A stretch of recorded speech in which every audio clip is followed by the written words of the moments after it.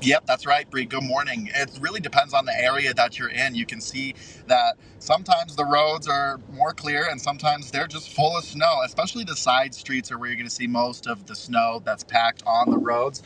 Now we're taking a right-hand turn here on to South Carefree. We're headed towards Academy now here in Colorado Springs in the central area. You can see on the road right now, this is mostly slush.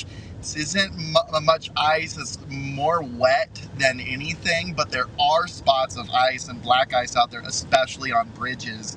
You know, there's three things that CDOT says you gotta do to drive. That's accelerate, turn, and brake.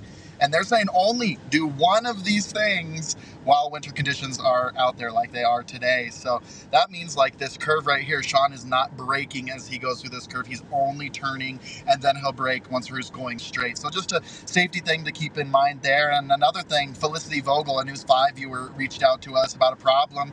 Noticing snow on top of cars, that could create a very dangerous situation as well. So we'll give you a look at what the roads are looking like on the other side of town here in just a few. But for now, Colorado Springs, Jake Walker, News 5.